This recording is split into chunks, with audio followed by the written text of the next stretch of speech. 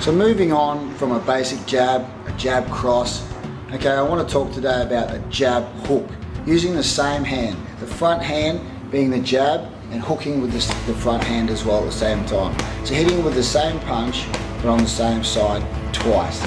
Okay, this is very effective in a little bit higher level skill than basics. Okay, coordinating the use of one hand, allowing not to be a jab cross like simply before. We're coming in, throwing the jab, timing the hook and putting it out to the side. This will throw off fighters' understanding of cadence or balance, if you could like to say, or timing. Okay, they're expecting the right punch to come, but all of a sudden the hook comes.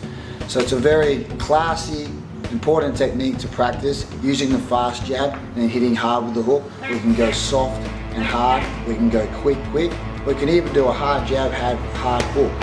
Okay, and in doing that, you're setting up and making it difficult for your opponent to see what's coming.